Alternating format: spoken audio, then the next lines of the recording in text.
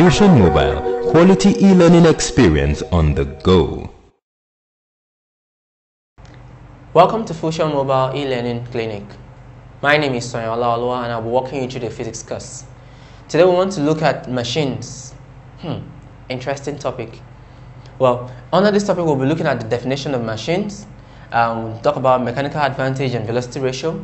We'll look at classification, uses and application of machines, and friction. Alright, let's take up the subject. What is a machine? Many times when people hear the name machine, what comes to mind is one very heavy machinery, or probably a car or a motorbike or something.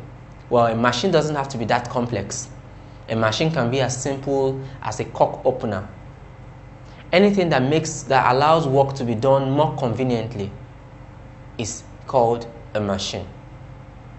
So anything that makes work done conveniently, that makes work done easily, that makes work simple is a machine. So just like your cork opener that I described, your bottle opener, you cannot carry a bottle of Pepsi and you want to use your finger to open it like that guy in 7-Up used to do those years. That was a deception. It doesn't open. And you cannot use your hand to pull it off. It won't work. Like the 7-Up advert guy used to do. It won't open. You cannot use your finger to push it off or use your hand to pull it off. In fact, if you should succeed, you would have used even more energy than if you should just take a bottle opener to open it. So certain times you can do some work without the use of machines, but with the use of machine it becomes more convenient, it becomes easier, it becomes simpler. Well, in every machine there are two things that you must take note of. Two types of forces. These forces are called load and effort. Load and effort. What is load? Load is the barrier that you're trying to overcome. Peradventure, you want to carry something from a distance to a distance, or even you yourself can be the load when you are walking. It's a load. And what is effort? Effort is the amount of force which you impute to move the load. You input your effort into the machine, and the machine makes use of that little effort of yours to improve the load, to move the load. Now, the idea of building machines is all about imputing as small effort as possible to moving as big load as possible. So every machine is designed such that it can move the biggest loads with the smallest effort. That is the aim, that is the design plan for every machine. And also there is what is known as mechanical advantage, velocity ratio, and efficiency. In a few, we'll look deeply into that. But before we look into that, let's see how much you have understood what has been taught so far. A few questions will pop up on your screen. Please do well by attempting them.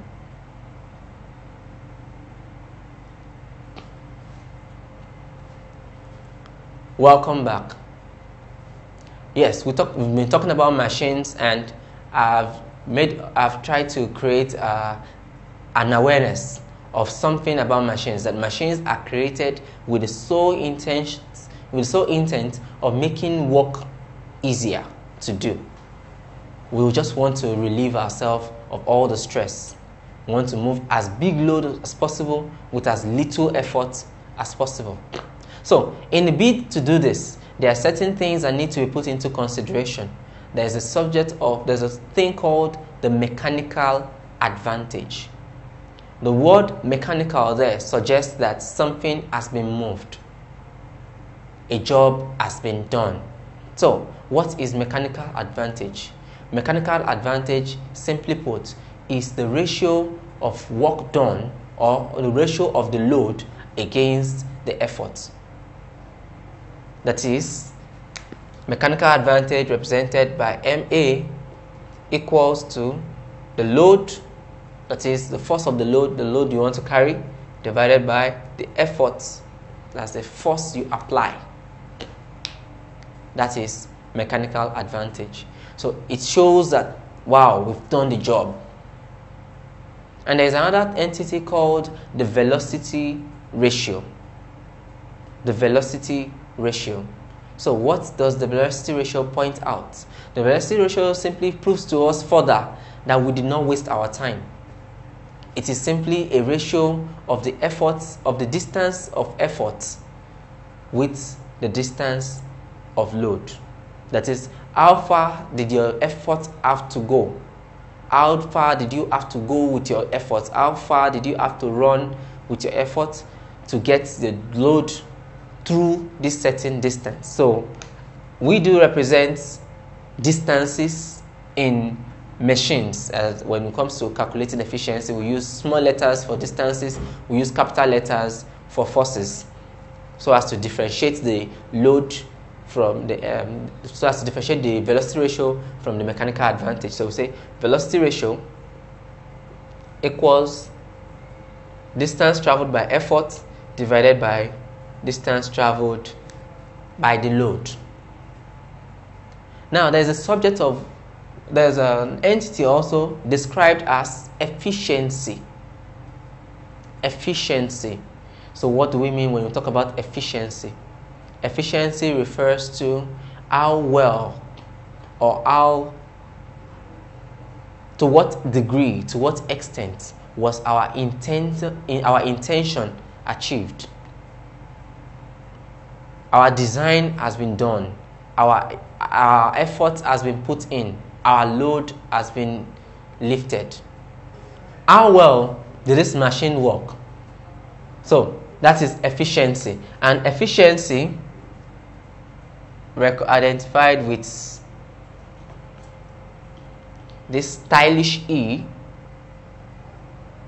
equals mechanical advantage divided by velocity ratio multiplied by 100, and it is measured in percentage.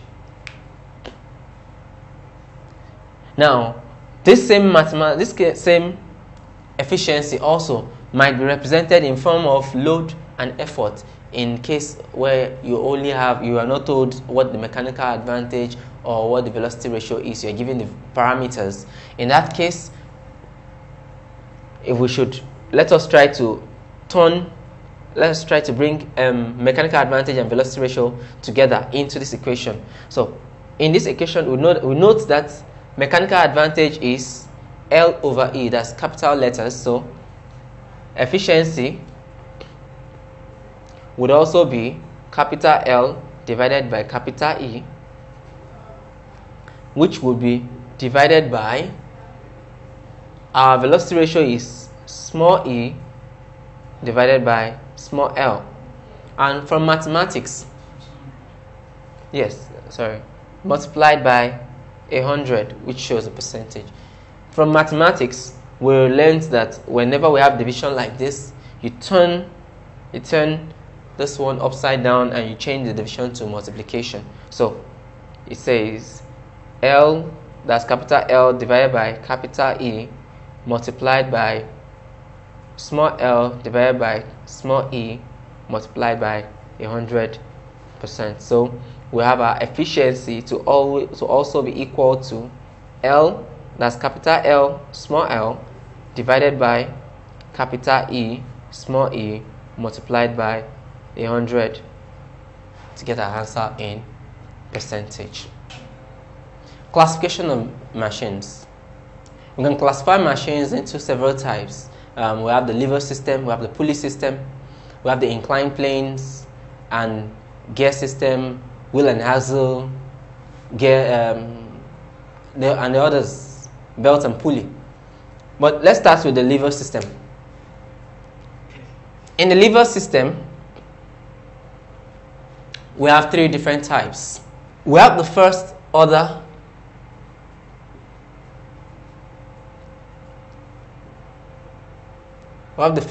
lever system. In the first order lever system, all I want you to just keep your eye on one thing. In all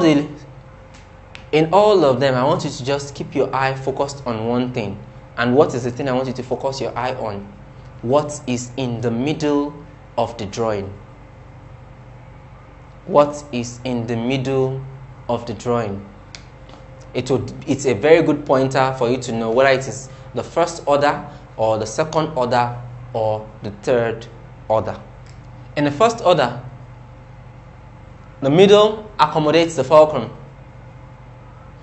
Now, you can have your load at this side or on this side, but your load will be on one side while your effort would be on the other side.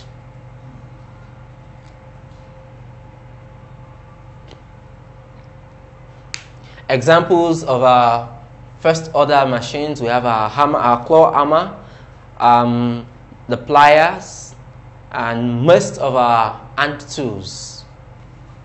The second order,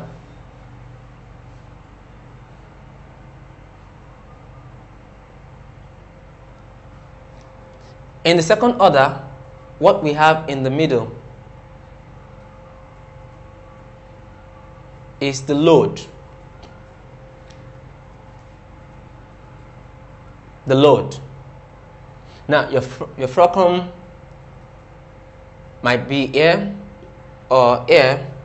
Your efforts might be in front or here at the back. But the middle is the load. While in the third order, example of your second order, we have your wheelbarrow, your nut crackers.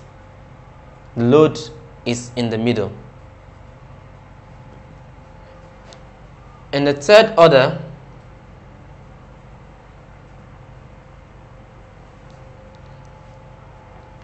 what we have in the middle is the effort. And you could have your fulcrum at the front or at the back, and the load either at the front or in the back. Examples of third order machinery includes laboratory tongs, or even the human forearm. When you put your hand down to lift the muzzle here, is actually what is working. It is actually in the middle. You lift things. So here are the three for the lever system. Now in the lever system, how do we calculate the velocity ratio? Of course, we already know how we calculate the mechanical advantage. Mechanical advantage is always the amount of force the load exerts divided by the amount of force imputed as effort. But for the mechanical advantage, how do we calculate? Velocity ratio. We already discussed that velocity ratio equals to distance traveled by effort divided by distance traveled by the load. So if you look at it now, you measure the distance between, like in this particular one, you measure the distance between your fulcrum and your effort, and you take the measurement of your fulcrum and your load as distance traveled by your load. Distance traveled by the effort is fulcrum to effort. Distance traveled by the load is fulcrum to load. In same manner, distance traveled by effort, distance traveled by the load, and distance traveled by effort, distance traveled by the load. In the pulley system, the velocity ratio is very easy to calculate or determine. All you need to do is to count how many pulleys are in the system. How many pulleys are actually functional in the system. So the number of pulleys present is the value for the velocity ratio, while your mechanical advantage also remains, it maintains the proper way of calculation. In the inclined plane, which has something like this.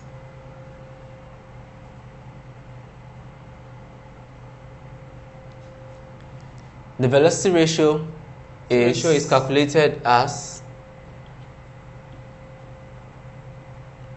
1 over sine theta. Let's take this for a complete triangle, and of course 90 degrees, the ground and the height where it goes. You roll the inclined plane across this, so this is the distance through which the load goes. Well, you want to get it up here, so your effort actually is not so much. Your work is against gravity. So for the inclined plane, velocity ratio is calculated as 1 over sine theta. Your effort goes all across this. That is, you roll the load up the entire hill. But what you just want to do is to get it to this place. You have to do so much, you have to go through a long distance to get it up here. But you don't have to impute as much force as it would have required if you were to pull it directly. That's the benefit. So it is calculated as 1 over sine theta, and let's label this as A, B, and C. Our AC represents our effort, while our BC represents the distance. AC represents distance traveled by the effort, while BC represents distance traveled by the load. So, according to what we were taught, by this SOHCAHTOA joins this. This is the hypotenuse and this is the opposite because it's facing the angle. SOHCAHTOA joins them together using sine, and that will be sine theta. And following SOHCAHTOA, sine theta will be what? Opposite divided by the hypotenuse, and our opposite is BC divided by our hypotenuse is AC. So our velocity ratio is always what? Distance traveled by effort divided by distance traveled by the load. And what we have up here, BC, is distance traveled by the load, while AC is distance traveled by the effort. So if we should try to, this is distance traveled by the load and this is distance traveled by the effort, which means the reciprocal of this would give us the velocity ratio. That's why we say velocity ratio in an inclined plane equals to 1 over sine theta. In the hydraulic press,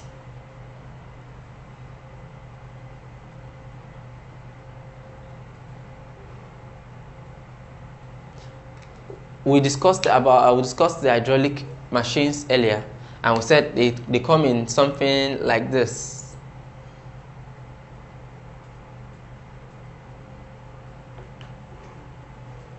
So, taking that the hydraulic press comes with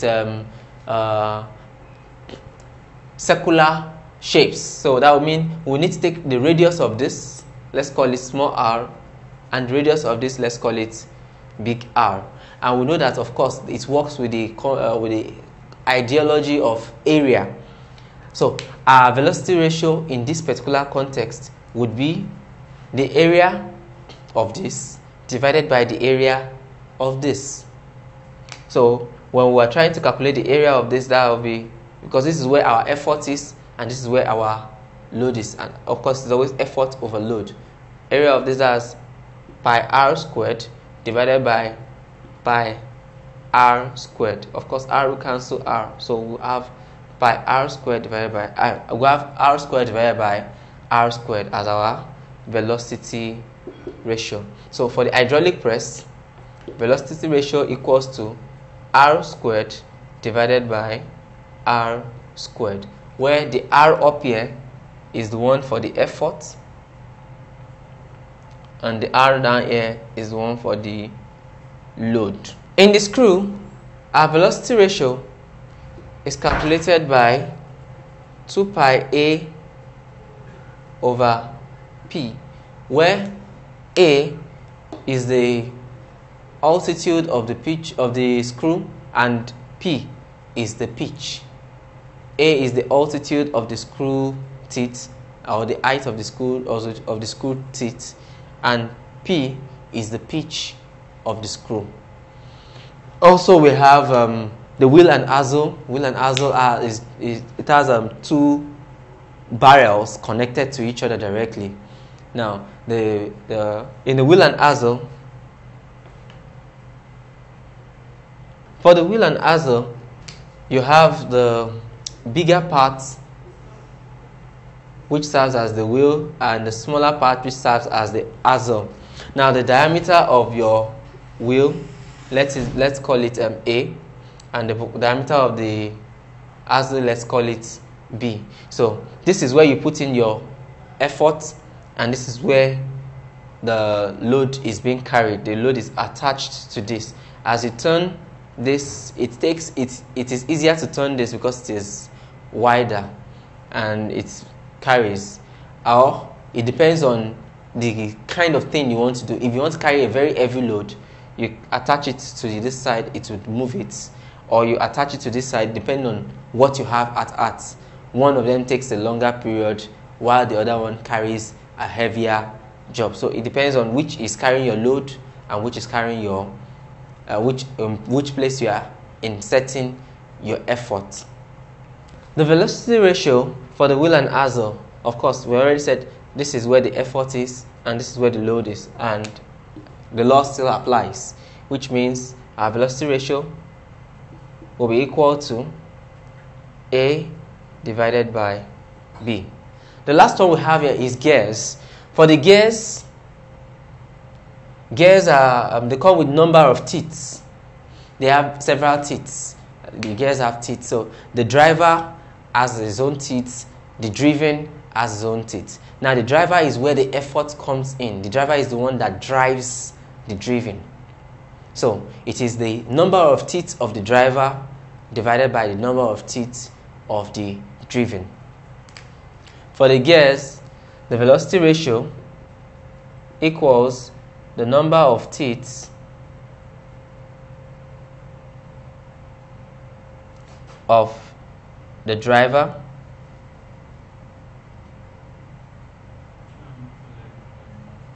divided by the number of teeth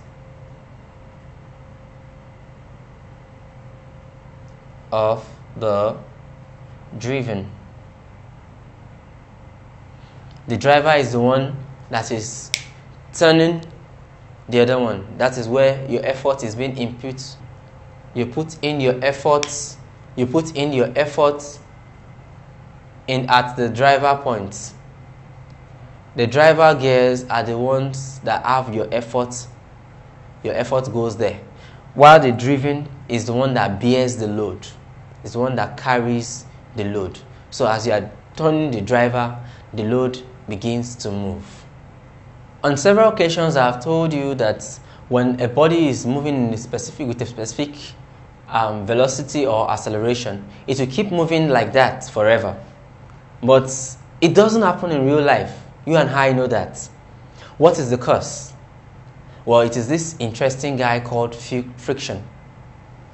Friction is an opposition force that comes to play when two surfaces begin to rub on one another. For us to understand friction better, we need to understand certain principles that act when a body is in a position.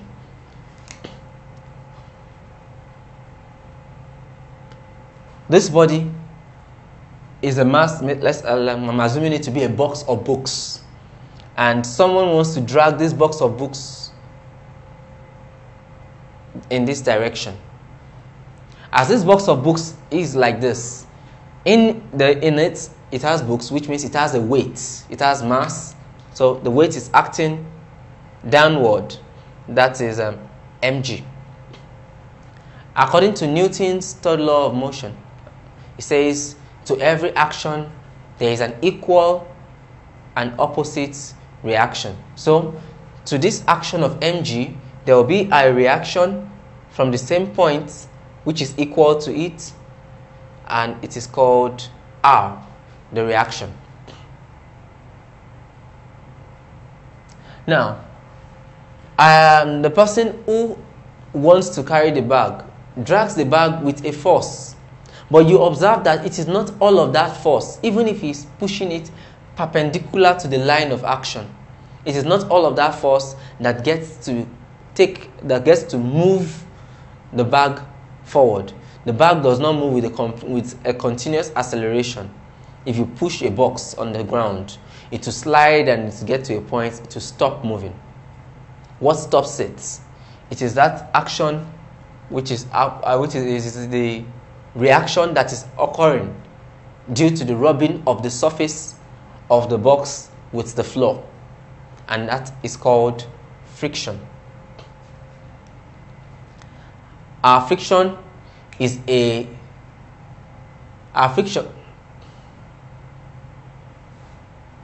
friction exerted on the body is proportional to the reaction of the body, to the normal reaction. That is, friction is directly proportional to R. Their relationship is established by mu, which is called the coefficient of friction.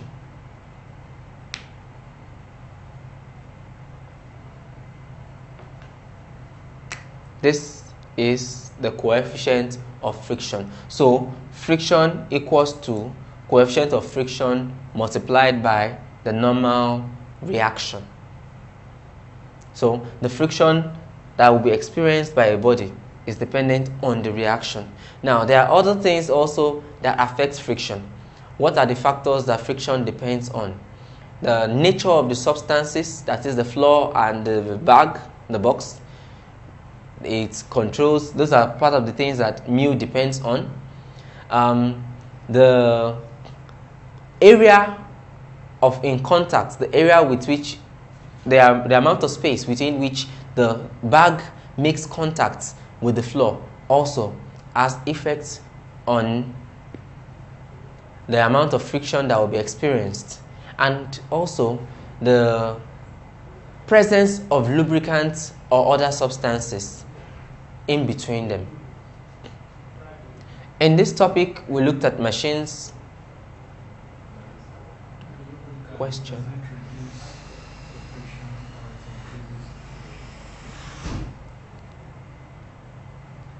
Lubricants have effect on friction, and their effect on friction is negative. In other words, they reduce friction, thereby allowing the person who wants to pull the bag move faster. Friction is actually good, and friction is actually bad. Friction is bad because it makes your bag heavier, but friction is good because it is a principle. It is every mechanical device is built around the principles of friction. No, without friction on your car tires and the express road, your vehicle will not be able to move. If your express road were to be perfectly smooth and your car tire were to be perfectly smooth, the tire would only be turning on top of the road at a particular point, and there will be no movement. So friction is actually responsible for the initial movement, even though a lot of force is required to get this motion started. On your express road, there is an event called skidding. It occurs more frequently when there is rain, and skidding is simply your tires losing friction. When there is rain on the road, that is water molecules, it makes the road appear smoother than it actually is, thereby making your tires not to find enough grip to move, resulting in what is called skidding, and this causes a lot of accidents. Velocity ratio is calculated by R squared. R now is that of the effort divided by R squared, which is the R of the load. And in the screw, we said velocity ratio is calculated by the formula 2 pi A divided by P, where A is the amplitude and P is the pitch of the screw. We talked about friction, and we defined friction as the opposition to the free movement of objects, and we also talked about normal reaction and how friction come about. In a few seconds, some questions will show on your screen. Please do answer them, and if there is anything that you feel you do not understand, you can go over the video one more time